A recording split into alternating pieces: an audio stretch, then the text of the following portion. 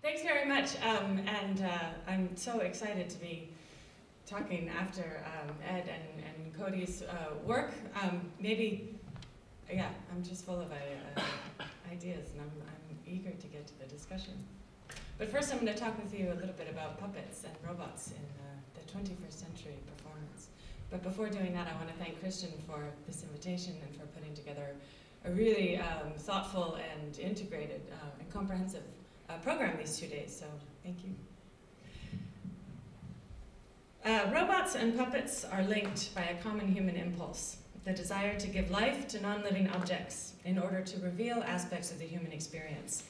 They're also mechanical devices controlled by external forces, and their design is evocative of human and animal forms.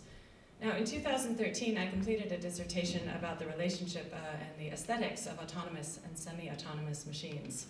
And in that, I argued that if engineers hoped to build robots in the future that were actually engaging to humans, that they could look to traditional puppetry for innovative design and control solutions. So, rather than building machines that look like this, we've seen some examples of these Geminoids, full disclosure, I worked together in a Geminoid lab together with Henrik Schaffer on my postdoc. So I'm familiar with this, and I think that there's a lot of advantage of these working with these types of robots. But there's another approach. So rather than make machines that look like this, we could also think from an engineering perspective about the aesthetics and control techniques of puppetry, so that we could.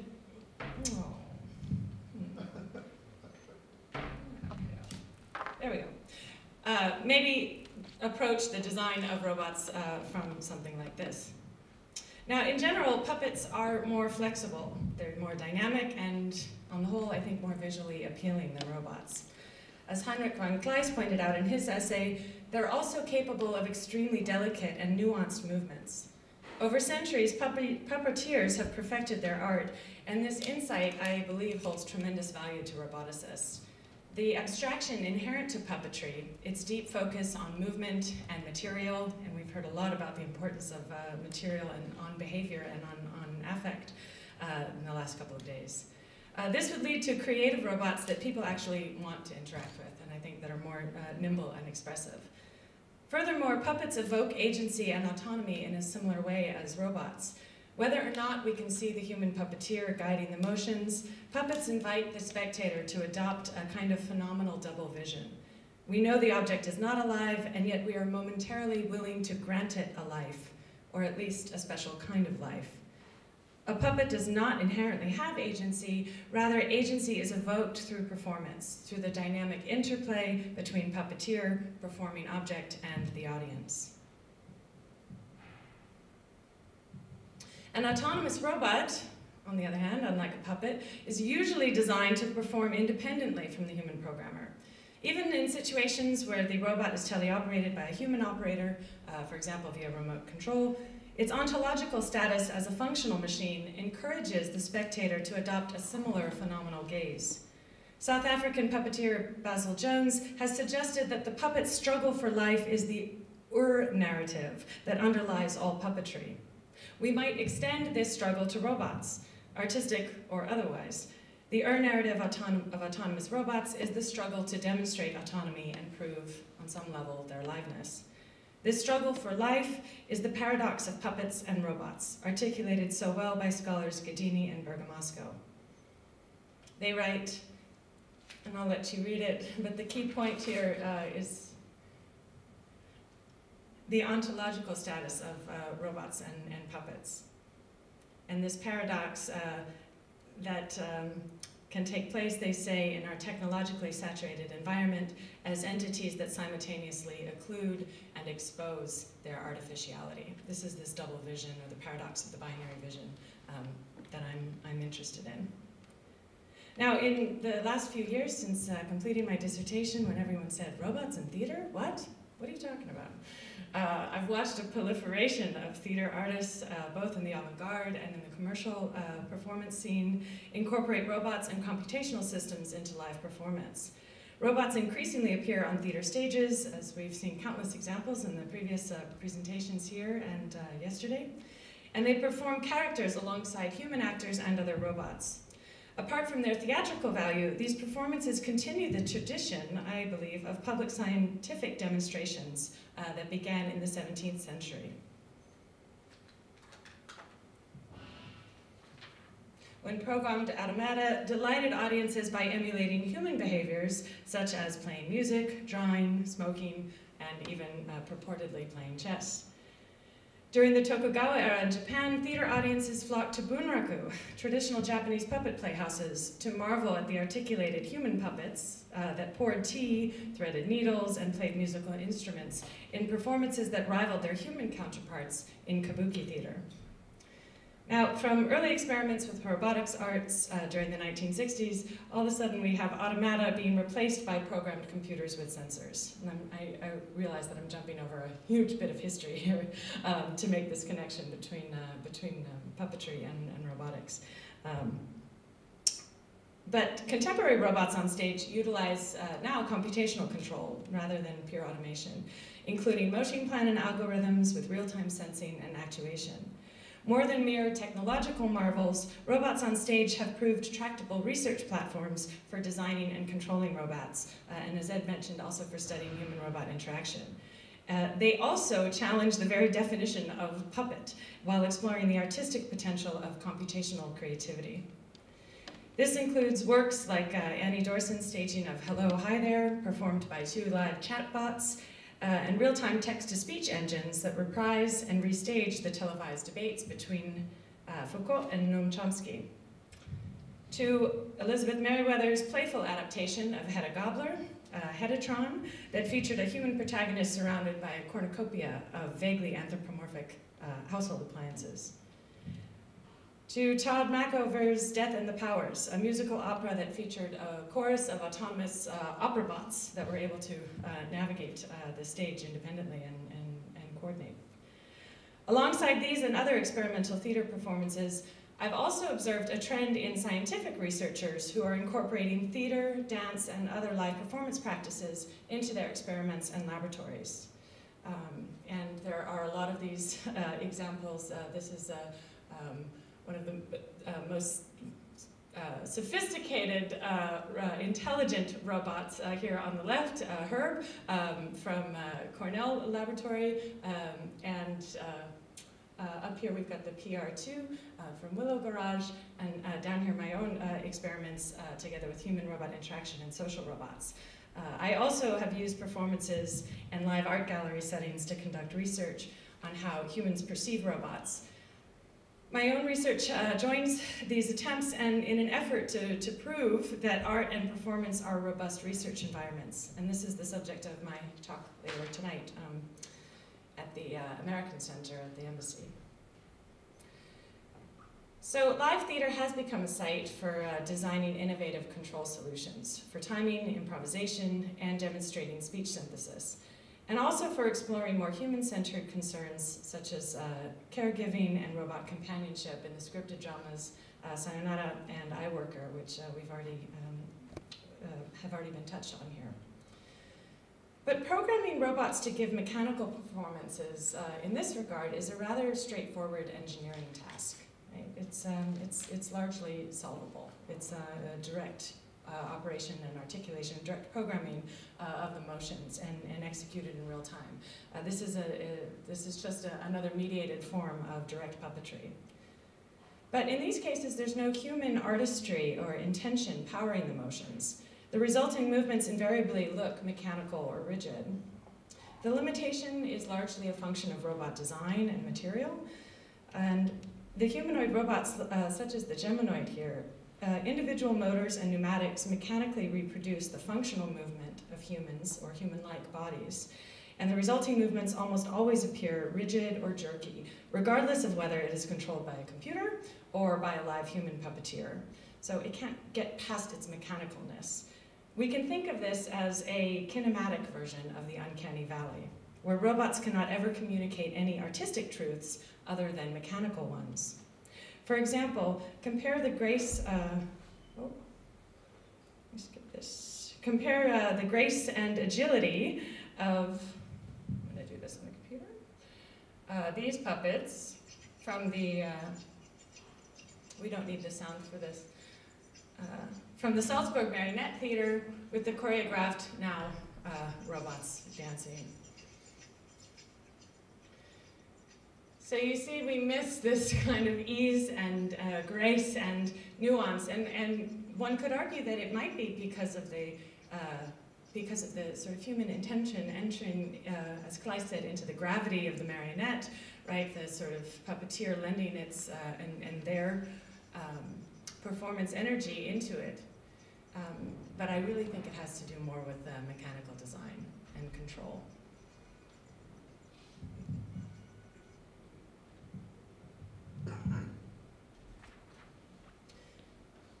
So we've talked a lot about material and heard a lot about material in the last couple of days, and this is a well-known fact. It was so delightful to hear the architects working with robots yesterday, and all the speakers touch on this idea of, it's a well-known design principle, right, that motion reveals material. So if we're going to help robots escape what I call this design trap of mechanical motion, we can look back to puppetry, not just as a metaphor of objects that emulate the human form and condition, but as functional teachers of how to work with material and design motion and control techniques that are capable of nuanced performances. And this is where I think the influence of puppetry on robotic art and performance is not just historical, but it's fundamental to creating and designing robots. So this, somehow my slides got out of order, but this is the one I wanted to show with this. The field of puppetry has a long and rich history of generating expressive motion with relatively simple control mechanisms, largely under-actuated systems. Puppets can be controlled through direct control by human operators, or autonomously using sequenced pre-programmed animations, or some combination of the two. Now, puppeteers have learned how to use and transform these design constraints, such as limited degrees of freedom and imprecise control, to their advantage. A puppet's primary purpose is movement, and marionette puppetry in particular relies on carefully controlled sequences of movements by a human operator to control the highly dynamic motions of the body of the puppet body with many degrees of freedom. And this is where my interest in robots started, was with this project I did together with the Neuroscience and Robotics Lab at Northwestern and Georgia Tech and Disney, where basically we designed hardware and customized software for motion trajectories to control the movements of a marionette. Controlling these motions is quite a complex task from an engineering perspective, but something that a human operator does quite intuitively. So in the time that remains, I'm going to show you some works that I do, some works for the stage that I think do a wonderful job of applying principles of puppetry to robotics. The works are by artists in Denmark, Australia, America, Singapore, and together they illustrate innovative and sometimes unexpected approaches to the design and control of entertainment robots. So the first piece I'll talk about is a piece called The Future, by a neat theater company I'm working together with in Copenhagen, Fluven de Krise. And I know I'm pronouncing that wrong, and I know there are people in the audience who know I'm pronouncing it wrong. The Flying Pigs. And the production is called The Future. It featured 2 industrial, high-payload cuckoo robots that portrayed a number of characters alongside a human actor. It was performed and scripted in Danish, and the full-length play features nearly 20 characters and a variety of loosely collected plot lines that depict a future of world space tourism, nuclear disaster containment, and geopolitical crisis, mediated by surveillance technologies and drone warfare. The robots perform a variety of animate and inanimate roles alongside actor Thomas Corneliussen. The robots are obviously not remotely anthropomorphic, and on stage they communicate principally through choreography, although sometimes, and we'll see an example of this, there are some voiceovers and text. The robots enact a range of characters, from a small child in a rural African village to a journalist, a personal assistant, and an interrogator. But the production does not ask us to interpret the robots as proxies for human performers, but rather invites us to see them, like puppets, as creative performers in their own right. And I've got a few, we'll look at 3 short scenes to give you an example of the kind of range of motion.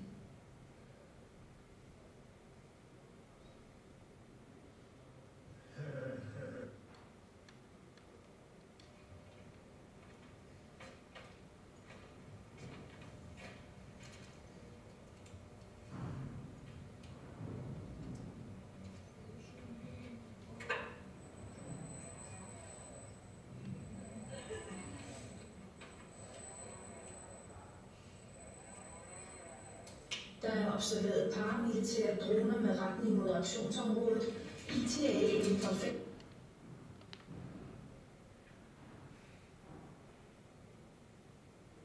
I mindste fortæl mig, hvad der får. Officer Damo. Officer Damo. Har du et problem med at følge ordre? Nej. Kun når mine ordre de ikke giver mening, og man tager mine overvågningsfly frem, så jeg ikke kan beskytte mine folk. Vi mistede 4 mænd og et stort antal civile i dag. Der er ingen, der har bedt om din mening. Din opgave er at gøre, som der bliver sagt, og du vil give mod en direkte ordre i dag. Jeg gjorde, hvad jeg mente var det rigtige, og det står jeg ved. Jeg vil gøre det samme, hvis jeg stod i samme situation igen. Lad mig lige forstå det her rigtigt. Du hackede dig ind i en fremmed statsmagts satellit, overbefalede en systemkritiker til at troppe op med en militæraktion, og du gav ham til med fortrolige oplysninger og kompromitterede derved både missionen og hele vores organisation, så vi nu står med en civil person, vi ikke aner, hvad vi skal stille op med. Og du vil gøre det igen. Altså, jeg havde brug for øjnene på jorden. Det viser dagens tragiske udfald kun med alt for stor tydelighed, skulle jeg mene.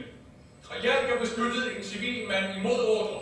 En mand med måske ikke ret så stor betydning for os alle sammen. Det kan godt være det. And there's a moment of, I call it the kuka duet that happens. This nice dynamic moment between the robots themselves.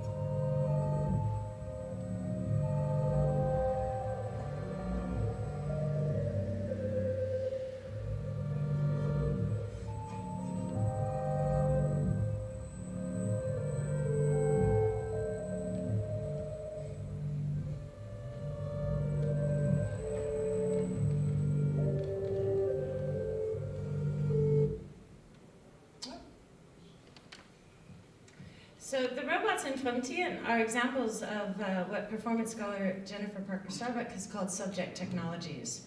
In performance, the robots transcend their status as functional industrial machines and become performers. Furthermore, the use of industrial machines on stage dramatizes the contemporary shift that I've observed in the cultural function of robots, the shift from industrial machines towards robots as social actors. So, now for something completely different. I'd like to introduce briefly the work, and how much time do I have? You have about 10 minutes. Okay, great, perfect. I'd like to speak briefly about the work by the Creature Technology Company and their pioneering work combining robotics with animatronics and traditional puppetry. Now, animatronics are typically associated with theme parks and are classic examples of the kind of machines that fall into that kinematic uncanny valley trap. Where their rote mechanical motions fail to engage us or hold interest. In film and television, where animatronics have typically been used, every degree of freedom on the robot is controlled by a separate controller. And filmmakers require multiple takes and editing to create performances that last only a few seconds, sometimes only a few frames. In theme parks, animatronics run specific sequences that remain unchanged over time. And it was interesting watching the presentation on the first night by the clockmaker from the astronomical clock here in Prague, because watching that movement of the disciples coming in, a very kind of simple rotational movement, and watching the appearance of them. I haven't seen it yet live myself, I'll go tomorrow, but this kind of repetitive motion of them coming in, but because of the poses and the characters and the light cast on the figures of the disciples, there's still something so compelling about even that mechanical motion. But again, it remains unchanged. We wouldn't necessarily call that a dynamic performance. It's limited. So CTC is interested in using live theater specifically, not working in a film or television context, but challenging the paradigm of animatronics to create really dynamic and nuanced performances. To date, they've built a cast of large-scale animatronics for 3 live arena shows and stage productions, Walking with the Dinosaurs, How to Train Your Dragon, and a stage musical of King Kong.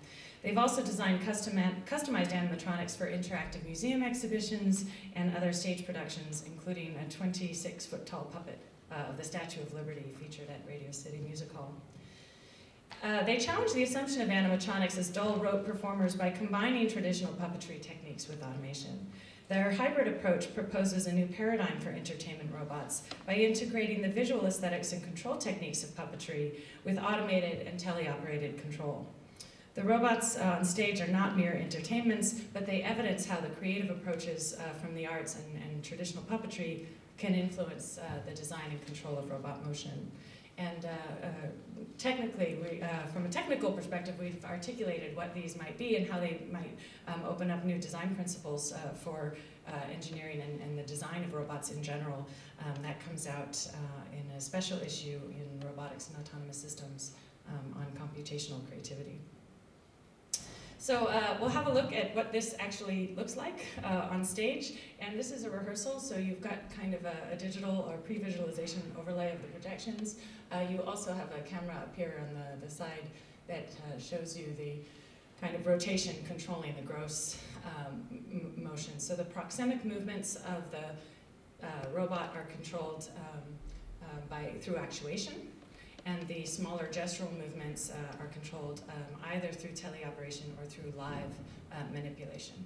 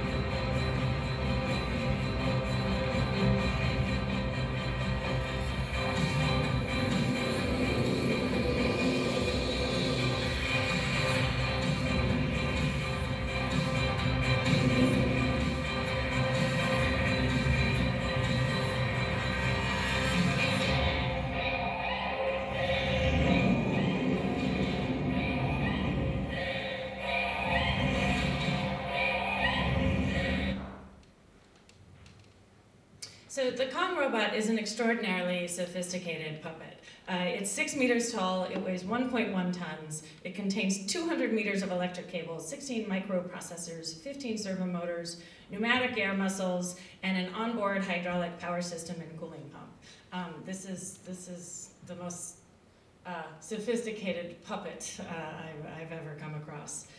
But it's soft design, and this is a technique that we write about in the article. They use, have really pioneered this technique, developed new materials of a special skin and these muscle bags, and so they have like a strong skeleton, well, aluminum skeleton underneath, but controlled by servers and pneumatic actuators, but the texture of the robot is quite soft design and soft materials in the approach. The soft design is controlled using a combination of automation, a technique that CTC calls voodoo puppeteering, and direct manipulation puppetry, which you just saw how all of these kind of hybrid control systems work in concert with one another.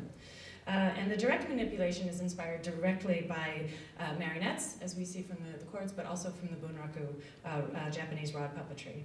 10 puppeteers operate the robot's limbs on stage by manipulating ropes attached to the body. You saw the turntable that they're attached to. And at other times on stage, the operators are directly manipulating the robot, the puppet, using rods hidden inside the puppet hands. What's interesting to me is I see this as a human-robot interaction problem. So we've talked a lot about how designers and artists and puppeteers and folks are thinking through the materials or figuring out what can this material do, or as Ed said, Christopher Donk, thinking about what is the machine telling you, how it wants to move. That's true, and here, except you have 13 operators thinking through the material and in concert with one another. And they are physically separated. So think about it, there are 10 puppeteers on stage, there are 3 in the back of the house, and you're also coordinating with some automation. It's a problem, I think, that, that I think folks who work in advanced human-in-the-loop systems could look at this for a model of how you design systems that facilitate that fluid human-human robot interaction towards a single goal. So finishing up, because I heard my timer. You have a couple of minutes, yeah. Oh, do I? Okay. Well, so we saw here in this clip from King Kong that we can actually watch the puppeteers kind of powering the movement, right? And we see the athleticism and the agility of their motions. And in Kong, it works, right? In live stage performance, it can work, providing a compelling illusion of an autonomous puppet, even when the operators are in full view, getting back to this phenomenal double vision. But rather than disguise or mask the puppet factor, the human operators are incorporated into the performance aesthetics. And I think ultimately this choice, capitalizing on what machines do well and on what the programmed automation and the sensing can do well, but also acknowledging what the kind of motions that humans can produce, human puppeteers. So when robots appear on stage, the audience has a very similar expectation for the robot as for a human performer or a puppet. They expect the robot to be expressive and responsive to the environment, to the other characters, and hopefully to the audience. Expressivity and responsiveness are the keys to creating the illusion of autonomy, whether or not the object looks realistic, and even if the operators are in full or partial view. Now, puppetry, I think we can all agree by now, has a rich history of approaches to creating expressive movement that create this illusion using very simple means.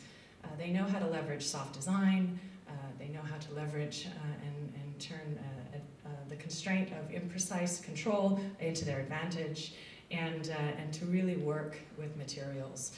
It's interesting, all of the engineers I met with at CTC, when I looked at the design and talked to them about how they created the movements and for their massive robots, they all said the same thing. Listen to the material. The material is going to tell you where it wants to go and what it wants to do. And so there's a lot of experimentation that happens with materials. Now, the world of puppetry and engineering, I think, to me, are obviously very close, but typically they don't intermingle. And the other thing that I'm realizing in my work, too, is I have one foot kind of in the research world and one foot in the arts world, is those worlds often don't talk to one another. And there are a couple of reasons for this, probably many. And typically engineers from a research perspective can perhaps regard the work of puppeteers as gossamer or frivolous or maybe not robust. And artists are, I think, naturally and understandably resistant to the idea of any attempts at mechanization of their artistic practices that are cultivated over a lifetime. But the more we can get these groups talking to one another and see that actually not only are we in live theater, when we've got robots on stage, not only are we, is that a site for understanding how humans relate to robots, we're actually modeling very advanced engineering problems and coming up with design solutions. So that's one of the things that I'm trying to articulate in my research. Yeah. So I think this approach of incorporating puppetry into the design of robots and control systems from an aesthetic standpoint allows robots to transcend, even if only momentarily, their status as mechanical objects and acquire a perceived autonomy or special kind of life. And I'll finish there. Thank you.